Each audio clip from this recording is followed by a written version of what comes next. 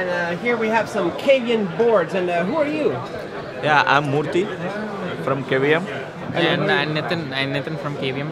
And what Cavium board are we looking at here? This is Octeon TX 83XX board with the 24 cores. So 24. Yeah, ARM64 cores. ARM64 is quite popular right now. It's already deployed massively in the networking or the edge server kind of space, right? Yeah.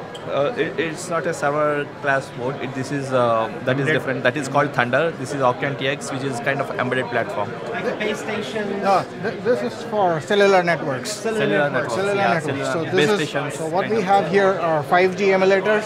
They're generating traffic for 5G cellular networks, and they're going through a single fat IPsec. This is the backhaul. It represents the backhaul of the 5G network. So backhaul of the 5, because right here you're talking about, there's a little Nokia logo there, and talking about 5G emulators. It's a Nokia hardware where they're generating the 5G emulators. Which one is the Nokia hardware?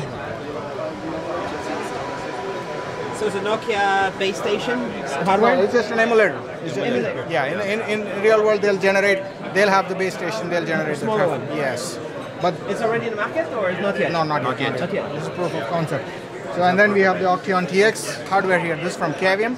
Yeah. And that's handling the IPsec tunnel. Yeah. So it's a single SA capable of doing 18 gigs of traffic. So what are you doing? What are you showing here? So this is doing ESP tunneling, so encryption and authentication of the traffic at line rate. It's a 10 gig fat line. So we are doing bidirectional traffic. 9 gigs this way and 9 gigs this way. So it's total of 18 gigs. This wire is capable of 20 gigs. We are maxing out the line at this point using all the traffic. So this is one side of the setup. That's the other side. That's how that works. So is it exactly the same? Exactly the same. Yeah. So the traffic is running in both directions. It's a tunnel created between symmetrical both. traffic. It's a tunnel created between both of these nodes. All right. And is this a very important functionality for this to be useful? Yeah. So every phone call you make, every data, it's going through this for all 3G, 4G, 5G. And this makes it secure.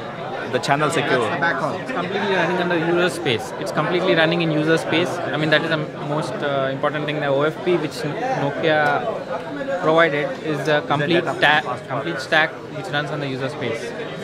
And ODP. Open source? It's all open source. Yes. Totally open source. Totally Linaro. So this is part of the networking? LNG. Yeah. And how far are you with this? Much more work to be done, or? So we have done 2 weeks of work on this so far.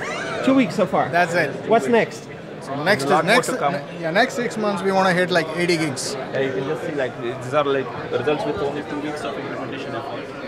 Yeah. So there is a lot more optimizations still pending, lot more integration is pending. 80 gigs, like, 100 gigs. That's So, all right. 80 gigs, 100 gigs? Yeah. It's all going to come. And all the work you're doing here is compatible with the next generation chipset? Absolutely. Yes, Absolutely. Because it's a Octane TX2. Exactly. So what we are running is Open Fast Path, Open Data Plane.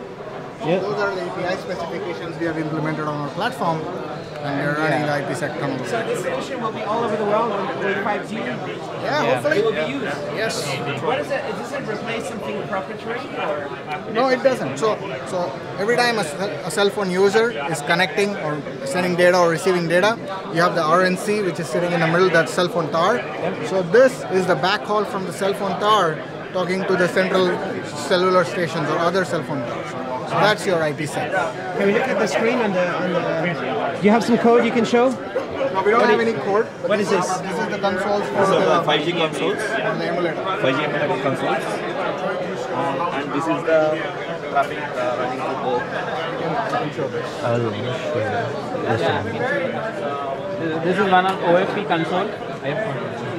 This is the actual traffic running on the consoles. This is the tunnel traffic. Yeah. So you're doing some pretty good work at the LNG, right? Yes, absolutely. And the things are moving fast. Very good. Yeah. A lot of more interesting things to do. Yeah, I mean, so this specification is still very new, so more features need to be added.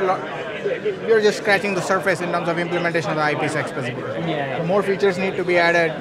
A lot more to be done in the next 6 months. And we are also getting the next gen chipset for this, which has more hardware features. And so all this works on the next generation chipset as well. And it's not only Cavium. There could be other chipset vendors too. Yes. But this is for ARM in general. But then each chipset can accelerate different things. So this is accelerated using the Cavium technology on the Cavium platform. But the same specifications of open fast path and open data plane would apply to any and without the solution you're doing, 5G will not be possible. Yes, 5G needs this. 5G needs this. Yeah, this is needed. It accelerates the whole thing. It's mentioned here. What this can do, the chipset can do. It is a hardware scheduler which accelerates the whole load balancing kind of stuff by itself. The chipset has that capability. Cool.